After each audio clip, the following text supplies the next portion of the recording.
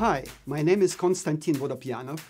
I am a professor in Creole, the College of Optics and Photonics, and this is my research in 60 seconds. We are surrounded by molecules, but we do not know who they are. Laser scientists have a way to find out. We send a very short laser pulse that excites the molecules and makes them vibrate and somersault. Each type of molecule vibrates differently, and when they do that, they emit electromagnetic waves. This can be viewed as singing, with each type of molecule singing their own song.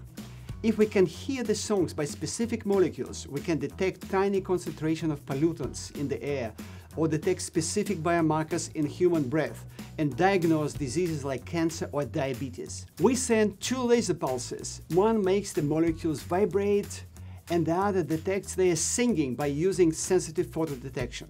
Then we slow it down by 25 billion times, and now we can hear it, and this is what it sounds like. And that was my research in 60 seconds.